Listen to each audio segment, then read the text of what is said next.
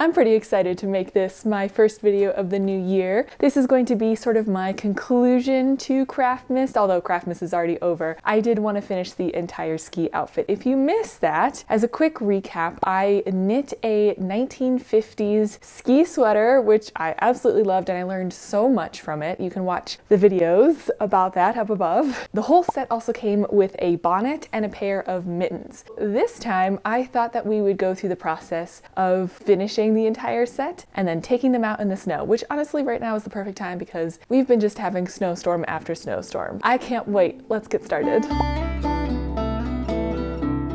I've been a bit sick the last few days since Craftmas is over, so while I've been up for knitting, I haven't really been up for sharing much of it with you all, unfortunately, but now I'm feeling a little bit better, so I wanted to show you how far I've come on my accessories. I started with a bonnet, and I have finished the, I guess, front piece of it, or the piece that kind of goes across your head and ears like this, and now I have to work on the back portion of it, which is also worked in a color chart. So this is supposed to mimic the sweater a little bit, which is super exciting. I also took the learnings from my sweater and I am now catching my floats every 4 stitches rather than every 7. And I think that it looks so much neater already. I'm also carrying the longer floats back across, so I don't have any long ends or anything like that to weave in. So what I have to do now is 4 or 5 rows for the back of the bonnet, and now I'm back to doing these little, someone called these snowflakes. So I'm going to do the snowflake pattern, and the bonnet will be shaped kind of like an arch almost, and that'll be for the back of the head that this front piece will then be sewn onto. It's actually a really nice cozy day to be inside, and I'm going to enjoy probably some coffee and some YouTube videos and rest my voice a little bit longer.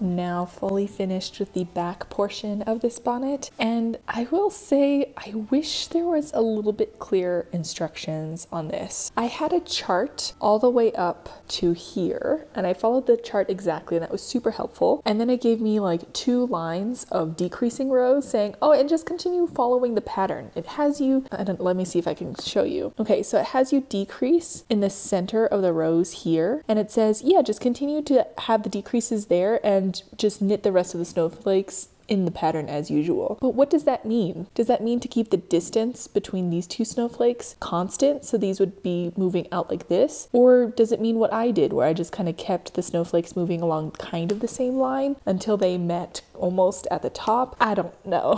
I interpret it my own way. I wish there was a chart for the entirety of the back of the bonnet, but I still think that this is pretty cute. I'm pretty happy with how this looks. The next step that the pattern says to do is to attach the front piece of the bonnet to the back piece, or to sew the back piece in place. I think I'm gonna have to stretch the front a little bit to fit the back. The lengths are a little different, but before I start doing any of that work, I think I'm going to knit the I-cord for that, and then I will assemble the bonnet.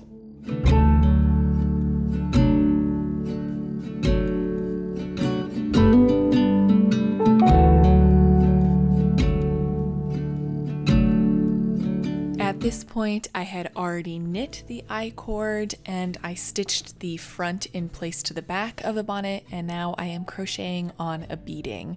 I followed the instructions I found for a 1940s skirt pattern, but this is basically like a little casing to hold the I-cord in place to tie my bonnet in place, and then I threaded my I-cord through that, and then aside from weaving in some ends, the bonnet was basically done and I could move on to knitting the mittens.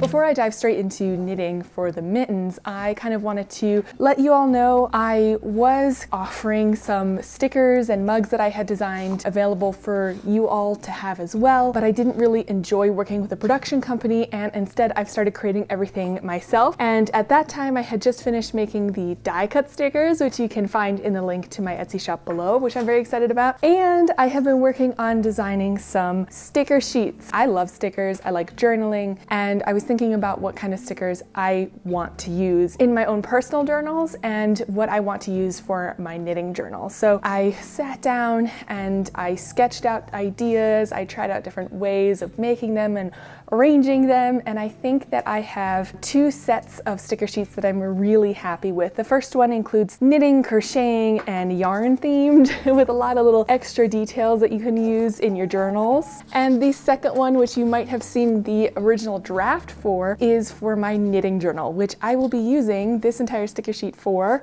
well, not the entire sticker sheet, but I'll be using some of the stickers from the sticker sheet to log the entry in my craft journal for these accessories. If you're interested in buying any of these stickers and supporting me that way, which I really appreciate, you can find the link to my Etsy shop down below, but you do more than enough already just by watching, commenting, liking, subscribing, all of that. So thank you again so much. And let's get right back to knitting for the mittens. Knitting the mittens, I am going to do on double pointed needles, and I'll do it 2 at a time. There are a few options to knitting things 2 at a time, like sleeves and socks and mittens. One of them is to do 2 at a time on circular needles with like a really cool cast on method, and I've done it before, but for me mentally it takes quite a big load to get that set up, and at the moment, because I'm not doing too well, I just decided to cast my project onto 2 separate sets of double pointed needles. I also, when it's such small circumference knitting like mittens and socks and things and sleeves, I prefer personally using double pointed needles. The way that I'm going to knit 2 at a time is a little bit less fancy or lower tech than the really cool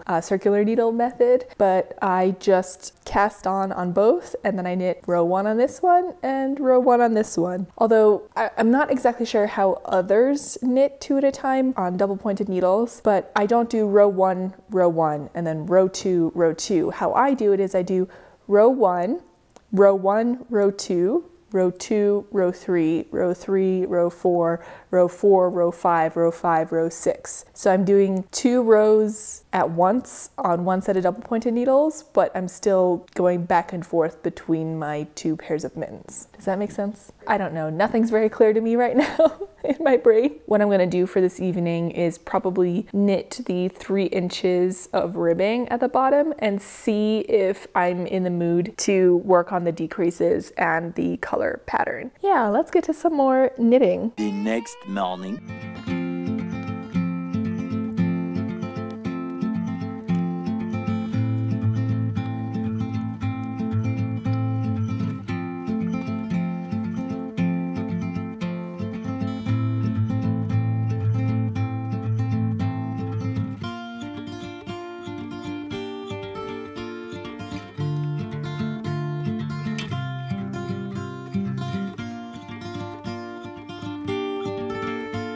It's January 1st, and I always find it's great to start the new year with some lovely knits. So I have started both of the mittens. I have been successfully knitting them 2 at a time. It's been working quite well. The women's mittens are a little bit different from the men's mittens. I think I just said mittens. Sounds close enough, and they are knit mittens.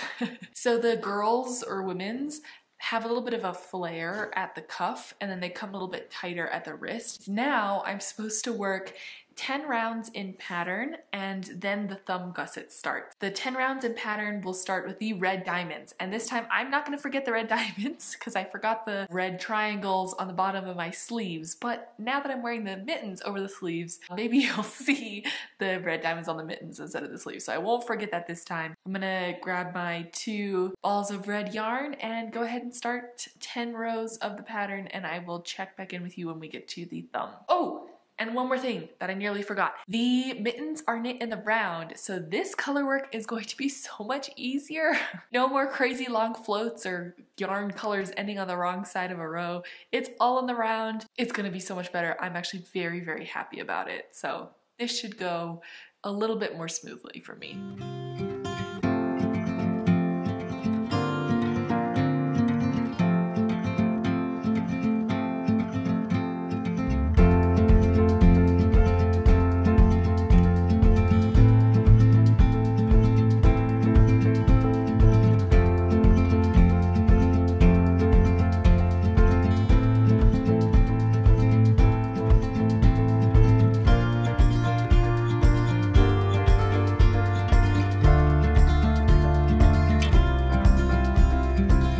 finished both of my mittens color work chart up to where I'm now going to split for the thumb hole. I don't know if you can tell, but I am nearly falling asleep.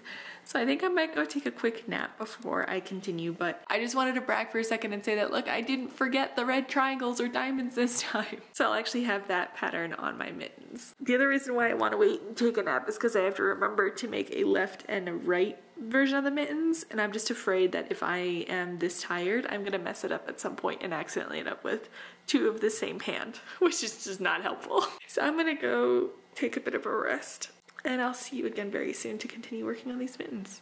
The next day. I have knit to past the part where you put the thumb hole stitches on a separate holder. I have started a little bit the color work of the skier. It's a little harder to see, I feel like, on the mitten because it's upside down when you're knitting it. It is so much easier to knit this pattern in the round. The ends are so much easier to catch and so much neater, and it's actually really nice, I think, because it almost makes it a thicker fabric so your hands are warmer when you're wearing these mittens. The other thing is my gauge is slightly larger than what the pattern suggests, so I'm not going to make these quite as long. The other thing that I noticed about these is that the little snowflake accents that are both on my sweater and on the bonnet, in those color charts, they were always 3 rows apart. And these are very inconsistent. One was 3, one was 4, the next one's 5. Not really sure why, but it also leads me to believe that if you wanted to change the pattern for the sweater and the bonnet to make it 4 rows in between rather than 3 and make color work a lot easier on yourself, then go for it, because apparently they also weren't very consistent, at least when it came to the mittens. I'm going to continue knitting on my mittens, and so far I have successfully made a left and a right one. So I'm just gonna keep knitting in the round until I get to the top of these mittens, and then we can discuss how that went in just a little bit. Good morning. I don't think I showed you what I worked on yesterday, but I ended up finishing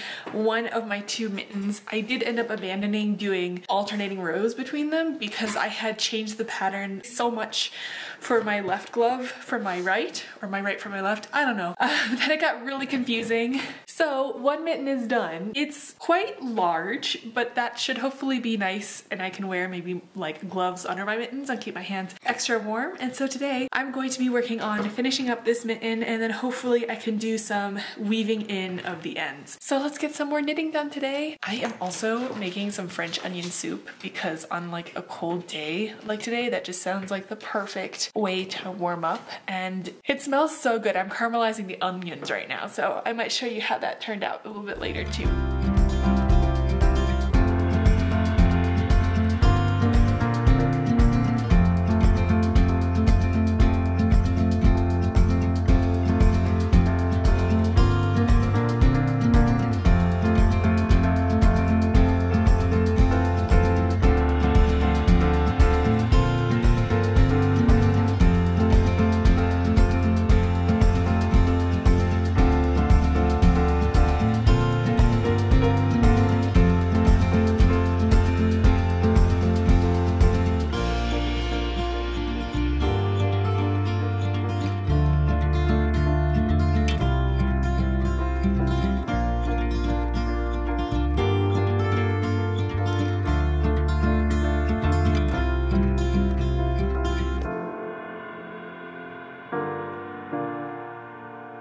That French onion soup really hit the spot, and I'm so glad we have leftovers because that's going to be perfect, because I'm hoping to be able to take all these accessories out in the snow tomorrow.